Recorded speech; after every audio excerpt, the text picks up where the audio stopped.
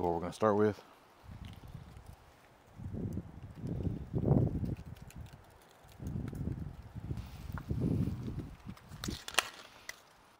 Clippers, my snips, clips, whatever you want to call them, clippers. That's what I forgot. So I have to use my knife, and it takes a little bit more time. All right, so we're gonna snip it. We're gonna slip it through, just a ring like that. You're gonna take your other end. You're gonna swipe it right back through to where you got two ends here. You got your open end and you got your closed end, right? It's gonna be right in the middle. And you're gonna make a little knot right here. Push it through. All right, here's the only part right here. Oh, messed it up. Try again. It's a lot. I mean, I could probably do it a little bit better if I wasn't trying to film this, but I want to try to film this. So, camera and the bait at the same time. It's not working. All right, there's that. Boom. Bait through. Put it through one more time. Ooh, missed. Put it through here.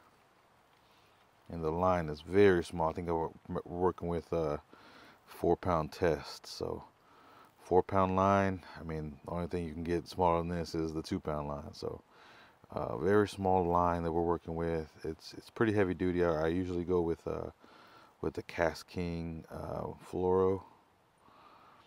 All right, we got our looper there. We're gonna try it one more time. Boom, around the knot. I mean, making a regular loop, making a regular knot. And then there's the last part of it. Once you have your little loop there, right? You're gonna bring your bait completely through it. All right. All right, so my bait completely went through it, and now I can cinch it, right? Put a little bit of lubricant on there, and by lubricant I mean spit. Boom, cinched. All right, now you got your knot right there. All right, hiking boots on, backup shoes ready in the car. I got my backup clothes right there. I got my bait box that we're bringing with us right here. Got the keys in there. All right, so it is 11:25 right now. I got here at exactly 11. So it took me about 25 minutes of setup, prepping.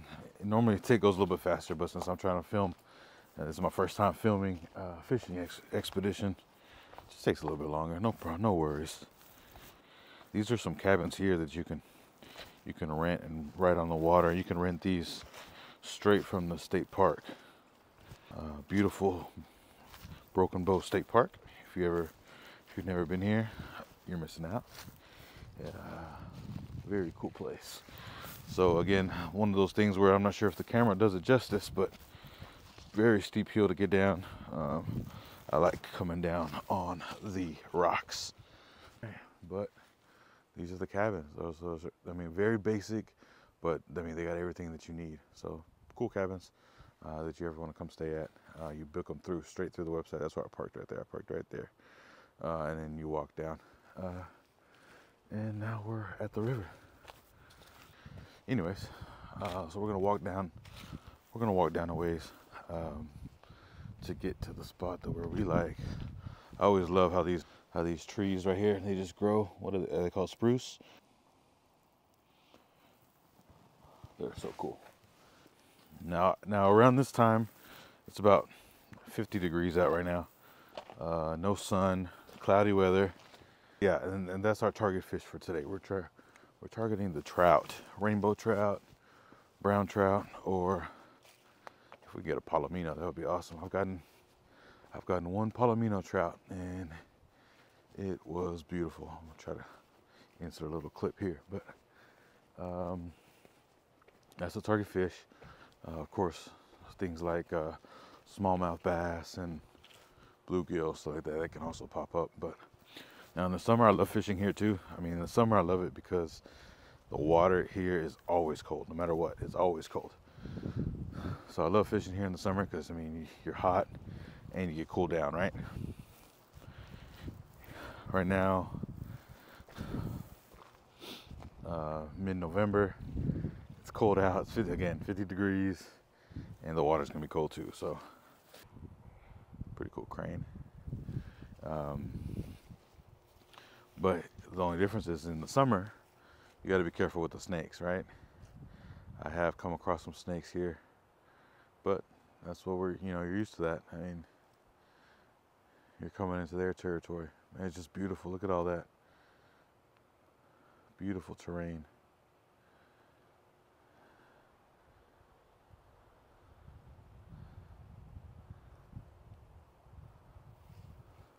All right, we're gonna keep walking a little bit more. This is not where we want to be, unfortunately. Very unfortunately, the prime spot is right over here by all these trees. Getting closer, you'll see it's not a prime spot because everyone gets their bait stuck in here on the trees. The only way to not get your bait stuck in the trees is to go inside the water. And that's what I do. Because you also need distance. So right out that way, let's see if you see my rod point, that's where we need to cast, right towards that little rock, whether it's a rock or a piece of wood. Pretty sure it's a rock. But right over there, that's where we need to be casting. And it's kind of hard to tell, but it's pretty far. It's the lure we're using, a little gold spoon. So I found I have the most luck with that. But yeah, look, see, there's a bait right there. There's a bait right there. There's a bait up there. Another spoon up there. Like, yeah, so this is definitely the place to fish. It's just, it's hard, it's tough, right? It's tough getting past. So this is where, right here, this is where I'm gonna enter. I'm gonna enter the water right here. I'm gonna stand hopefully right around this area right here, so I'm not messing with the trees there. But first I'm just gonna observe a little bit, because I'm not gonna go in here and guns a-blazing, getting everything wet, getting my everything on my shoes and everything wet if they're not even here right now. So because sometimes they're not even here, but the water's moving at the exact pace I need it to be. It's not, they're not releasing from the dam right up there that way. If you see some cars right there, that's the dam, that's the outlet, the release. So whenever, I don't know, I'm not sure when they release, but sometimes they just release water and that's where they'll release it from, and it just gets flooded right here. So I mean, obviously it's going way too fast. There's no fishing happening right here. This is optimal speed for the river to be at to pull some trout out. So yeah, without further ado, without more talking, I'm gonna put the camera down just for a second. I'm gonna observe a little bit, and then if I decide to get in, that's where we will resume. All right, I'm seeing some good signs here, so I'm gonna go ahead and resume. Now, unfortunately, I don't have a mount with me right now, so ideally, I'd like for you to be first person with me. On a mount on my chest, but I don't have that right now, so we're gonna go this route, and if I get a fish, I'll come closer and I'll show you. That's what I love about being out here, man. It's just so peaceful. Even if I don't catch nothing, I mean, this is as peaceful as it gets. All right, we're getting in. So with me already knowing how slippery it is, we're gonna take our time here. We're gonna be extra careful. I already know kind of which way to go. I can see the rocks. I'm wearing my sunglasses, not because it's sunny out. Obviously, you can see that it's not sunny out, but they're Polaroids. I can see inside the water to a certain depth, right? If I lift up my sunglasses right now, I can't see no rocks. I can barely see this rock right here that's in front of me. It's a big, massive rock.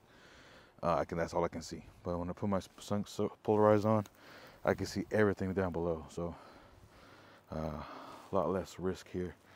because I know what I'm stepping on. I know what I'm stepping in, versus if you don't have these glasses. So yeah, I'm in a much better position now. Hopefully I'm in frame. Yeah, let's catch a fish now.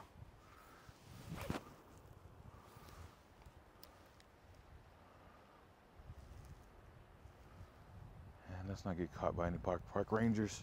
There we go. There we go. There we got one. First cast. First cast from the new spot. That's the way to do it. It's like getting a first spin bonus. Beautiful. Beautiful rainbow. Oh yeah.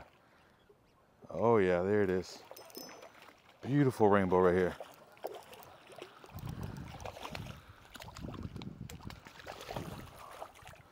I do not want to lose this. So I'm gonna tighten up here. I felt like my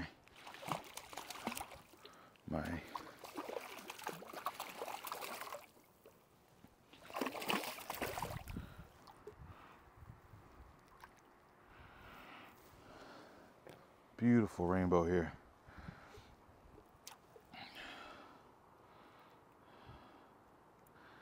Hooked, bottom of the mouth. I'm gonna release my bail here and just bring them over like this so we don't lose them. We're taking this guy to eat here. Beautiful rainbow trout. Trying to get back to you so we can get in view here. Now you gotta have like pretty monster grip on these guys because they are the slipperiest fish to get. Hopefully I'm in frame here. Let's see what it looks like. There he is. Beautiful rainbow trout here. That's what you like to see. All right, he's ready to get away, but we're not letting him. We're gonna go ahead and clean him, get him ready to go. We're gonna fish a little bit more. All right, couple of mistakes I made here. Got my reel in the water. After a few casts, probably not this time, but next time if it doesn't get oiled up again, it's gonna run improperly, right? So I'm gonna have to get it dried out real good, and then we'll get it nice oiled up, and it'll be good to go again. But that was a beautiful catch. You don't get too many like that. That's a perfect eating size. Any bigger, and it's probably a breeder, you want to put those back. Any smaller, yeah, you could take those too. Itty bitty tiny, you want to just leave those. They're not gonna, they might taste all right, they're gonna taste good, right? But you want to let them have a little bit more meat on their bones. This is probably the optimal size you want to be taking them. It's going to have a ton of meat. It's going to taste really good. And it's not a breeder. So, nope, we got another one. We got another one on. Fish on. Here we go. I think it's smaller. Yeah, much smaller. This one's pretty much horsing it in there. Another beautiful fish here. Okay. But again, this one's much smaller. So, and here's the thing. I was trying to mention it before I got, I was super distracted by trying to make sure that fish didn't get away. But when you're dealing with trout, they're some fish are very hardy, right? Some fish you can, keep them out the water and do this and do that, and they're gonna be fine, right? Most notoriously catfish, right? They can stay out of water a long time and they'll still be fine, right? But these fish, they can't be out of the water long. You can't handle them improperly. You want to be in and out quick, right? So I'm gonna get in here. I'm gonna unhook him quick. I'm gonna get a quick picture. I'm gonna try not to squeeze him. He's hooked pretty good, but we're gonna make sure he's good to go. We're gonna revive him as much as we can. You want to make sure you're not touching him too long. And he should be able to swim off pretty well. But he was a pretty deep hook. Honestly, I should probably keep him too. But I'm gonna see if he kicks really hard. Yeah, he kicked real hard. He's gonna be fine.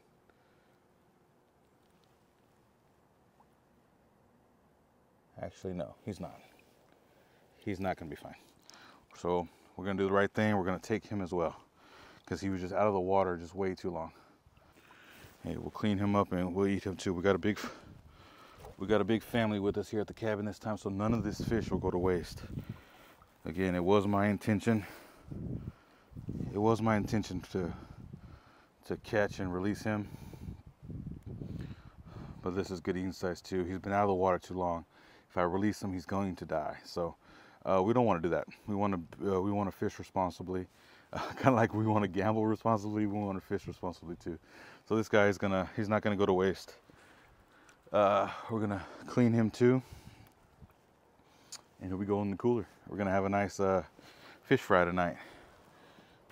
So it makes for an amazingly easy clean here. Just like that, it's clean. It's clean, we're good to go. I'm gonna wash off the blood. We're gonna wash the insides off.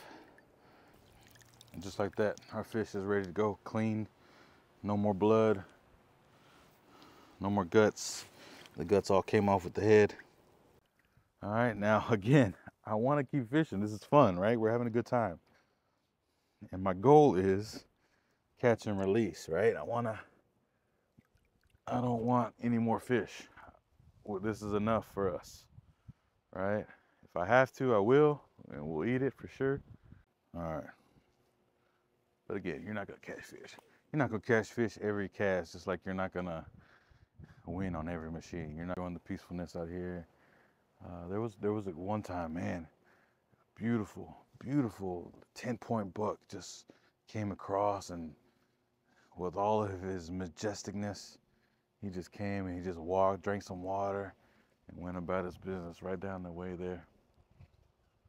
Oh no, I talked too long. Oh, I lost my bait. Look what happens when I'm talking to you guys. You lose baits out here. So there goes the magic bait. I'm pretty sure that was the only one I had. I haven't been to Cabela's or Bass Pro Shops in a while. Let's try to tie on one more bait. But if not, you know, I'm happy with what we got here. I'm happy with the outcome of this, the result of this video. I mean, we got some fish in the cooler, and you know, made some good content, right? So I'm probably gonna tie on another lure and see how this goes. All right, we'll be back. All right, so we're re-tied up again. We're gonna mix it up a little bit. Yes, that was my last bait. So I'll start with is this little white jig head with the white swim bait, clear white swim bait. That's what we're gonna start with. I also have backup swim jig. I also have backup swim baits, black and blue and pink. So which one we'll start with? I don't have any more spoons. That's probably gonna be the Magic Touch, but hey, you know, let's make it a challenge, right? So I also have backup pinks, and I got backups black and blues. All right, these are all Euro Tackle. Let it sink just a little bit, and we kind of want it to swim kind of in that middle to low end of the water column, right? We don't want it to go. We don't want it to be too high up there because we're not going to chase that, and we don't want it to be too low because we're going to get snagged and we're going to lose our. Yeah, and we're going to lose our. We're going to lose our baits. All right, so let's test this for a little bit, 10, 20 minutes. See how we do. If not, let's just go home and let's go back to the cabin and let's cook up some fish, right? Let's go see how this does, see how this compares. In my experience, the spoon is the way to go when you're chasing trout. But hey, we could get lucky, and we can not get lucky, but we can fool the fish a little bit and see if we can catch something on the swim baits too.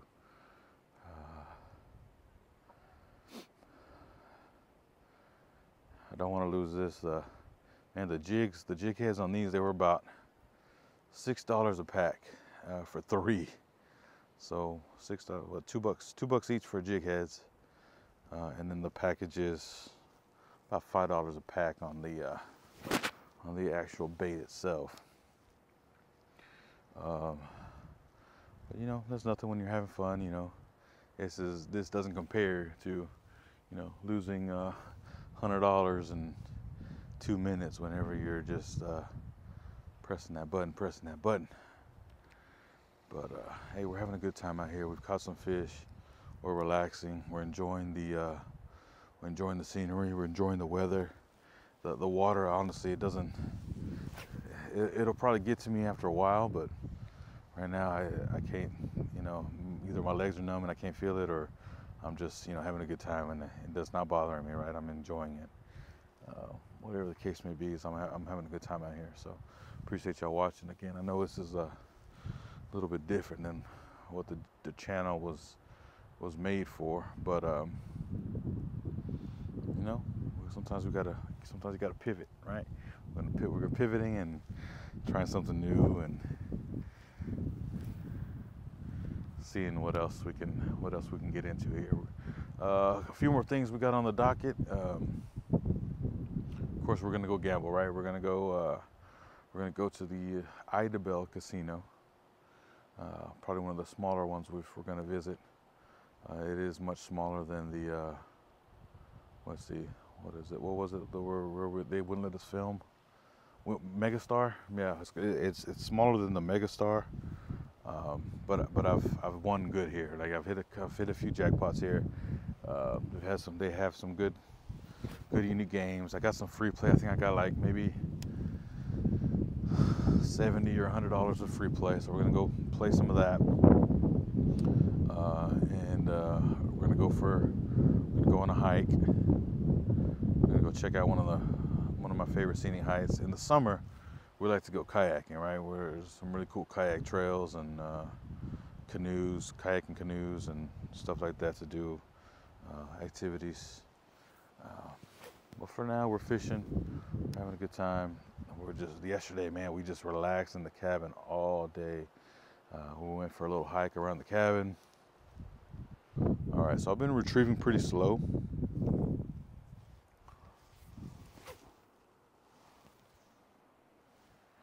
I've been doing a pretty slow retrieve. I'm gonna switch the cadence up, and I'm gonna do like I was doing the spoon. See if that's the difference.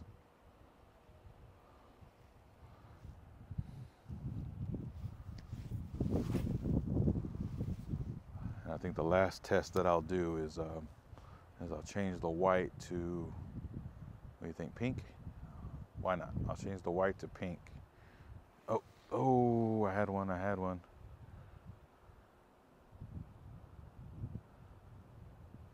No, it didn't come back for it.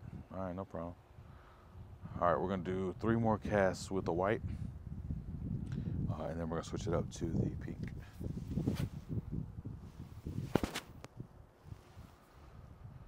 Yeah, all right, let me do one that way.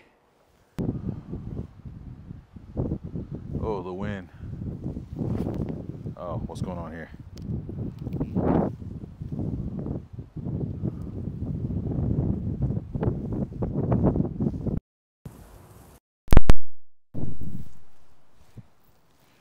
Camera fell. Let's fix it. And we still got the same one. Yeah, it's too windy. I'm probably gonna call it quits. I can't even cast it's not going where I want it to go.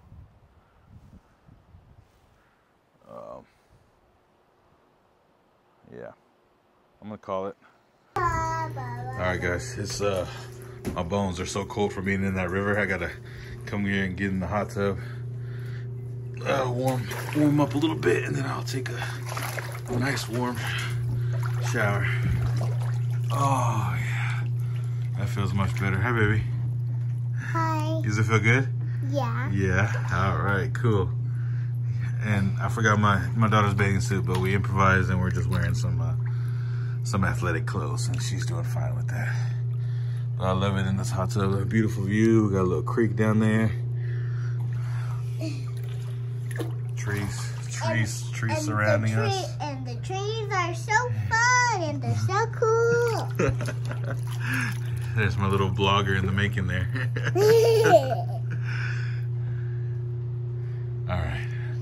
Let's relax in here for a little bit.